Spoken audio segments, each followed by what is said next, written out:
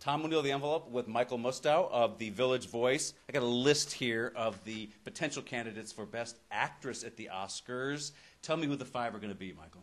Meryl Streep is obviously a lock for her pinch-faced nun in Doubt. Anne Hathaway, obviously, is another lock for Rachel getting married, for the sociopath who kind of disrupts the wedding. I thought she was the sympathetic character. I was rooting for her over the normal people. I'm actually saying Angelina Jolie is getting in for Changeling. I know she hasn't been nominated since her one time when she won for Girl Interrupted. What was she in that movie, Tom? A mental asylum. What is she in Changeling? I think there's a real Once connection. again, she's in the mental asylum. That gets you a nomination. And I think people are ready to forgive the fact that she stole Brad Pitt and she's adopting every baby that exists. I'm actually rooting for Sally Hawkins, and I think she's going to get a nomination for Happy Go Lucky. Mike Leigh's women get nominated. Remember Brenda Blethyn, Imelda Staunton. And Sally Hawkins has won 3 Critics Awards in a row. Boston, L.A., New York. Got a Golden Globe nomination. She's got a lot of momentum. And she was kind of shut out early on, which you and I were Yes. both putting her in our top 5, while a lot of these other pundits were not. It was as if she was falling out of that 5th position in favor of Kristen Scott Thomas, for example. I think she's now falling off. Do you agree? I do. It's a very understated performance, and a lot of people haven't seen it. It didn't really take off in certain cities, I don't think. And I don't think a lot of people are going to sit through the screener. It's a rewarding film, but it's not easy. The payoff at the end is a little cheesy. I agree with that. Now the Kate Winslet question right here, which is, well, let's talk about this. Everyone's saying, oh, of course they're going to nominate her for Revolutionary Road in the lead position and the reader in supporting, because that's the way her campaigns are.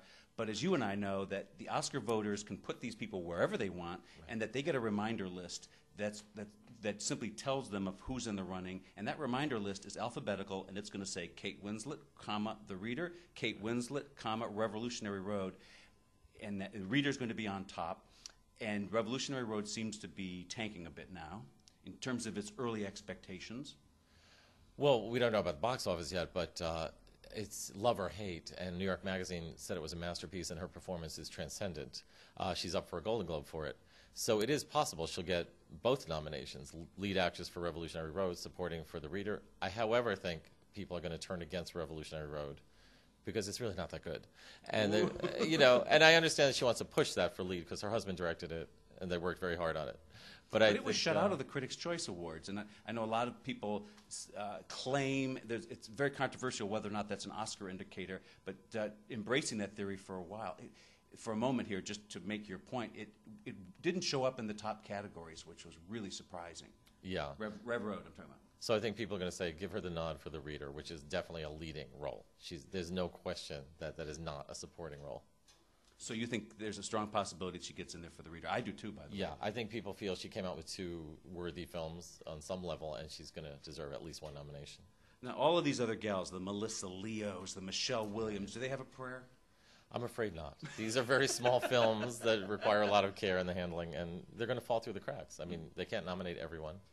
Sally Hawkins is getting the quirky, offbeat nomination, I would say. So she's getting the Melissa Leo spot and the Michelle Williams spot. And who wins? I'm going right now with Meryl. They could go with Anne Hathaway to keep up the tradition of hot young women winning.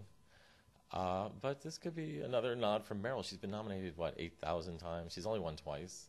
1.5 if you count the supporting one for Kramer. And I okay, do. 1.5. I didn't know that they just give you half of a trophy. The poor dear just holds the head. Right. The poor dear holds the record for the most Oscar nominations, but Hepburn beats her by 4 to 1.5 in terms of wins. Yeah, so it's time to let Meryl even the score with Hepburn. But it's been more than 25 years since she's won. I don't think the Oscar voters realize. Don't you think they think that she's got a million of these things?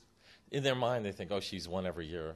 They've seen her right. win Golden Globes. She always gives the greatest speech. So you think of her as a winner, but it's time to actually make her a winner again. I agree with that, but I think that there's also a strong sentimental push behind poor Kate Winslet, who has lost 5 times. If the poor dear loses 1 more time, she ties Thelma Ritter and Deborah Carr as the biggest female loser in Oscar history. If she actually gets nominated in lead and supporting as she wants, then that's 2 more nominations, and if she loses both, then she sets a whole new record. The poor thing. She's only 33 years. What do they have against this girl? 33 well, years first of all, Thelma Ritter was only nominated in supporting, so that only counts as 2.5 times. Okay. I think Kate is the new Deborah Carr, let's face it. That's a good way to look I don't at think they have anything against her. Sometimes you just have bad luck where your performance is up against someone else who had a tracheotomy or is suddenly popular for some reason. I think she could actually get 2 nominations and lose both, like Sigourney Weaver did. Remember that? Mm-hmm. And we all remember when Barry Fitzgerald was up for both for the same performance going my way. I'm still irked about that. Of course. Oh, I'm pissed. I remember when that happened. But I don't think there's any animosity at all against Kate Winslet. I think people love her, and the continual nominations are a reflection of that. But she's 33. If she doesn't get it this year, she's definitely going to get it at some point. But that's what they told Deborah Carr. But sometimes there is that kind of Susan Sarandon thing that happened the year of Dead Man Walking. It's like, let's finally give it to her. Right. And I think Kate has that buzz and momentum this year, but she's confusing the issue with these 2 roles.